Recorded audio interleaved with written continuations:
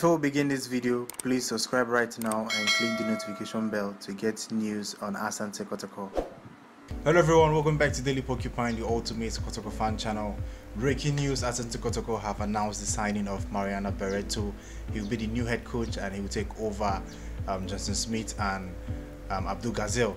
Now I'm hearing that Johnson Smith will stay as an assistant coach or he will join his coaching staff. I am not sure where Abdul Ghazel will go after. I don't know if he will be joining the coaching staff or if he will be sacked by the club. I have no idea, but breaking news, what is confirmed is that Mariano Barreto is the new coach of Asante Kotoko. It has been announced, it is official. They announced this morning that Mariano Barreto is the new coach of Asante Kotoko.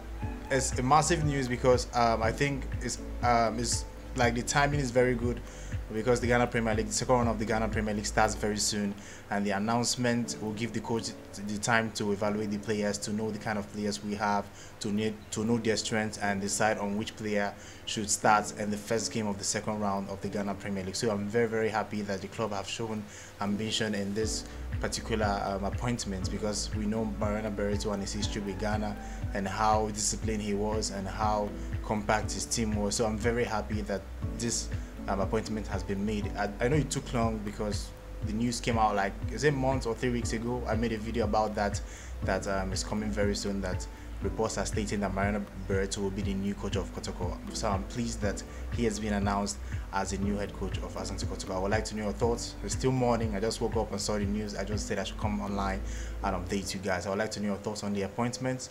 If you haven't subscribed, do that right now and hit the notification bell. Till next time guys, goodbye.